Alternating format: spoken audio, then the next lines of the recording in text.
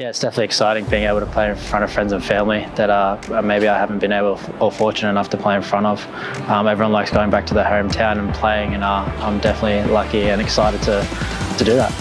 I think two positive but very disappointing results. Everyone in the team obviously wants to grab those 3 points, and there were 2 chances where we could have done that, but necessarily I don't think it's a back step in any way, and there's definitely areas to improve on, and look forward towards the next games and hopefully grab 3 points. Amazing. And look, Wellington's always been a bit of a tough team for us. What's some things that you guys are going to be planning to do sort of going forward in this next game? I think definitely one of the biggest things was just be more positive. It's not like we're not without our chances in our last 2 games, but we'd definitely have more chances to go forward, have shots on goals, and hopefully put it at the back of the net.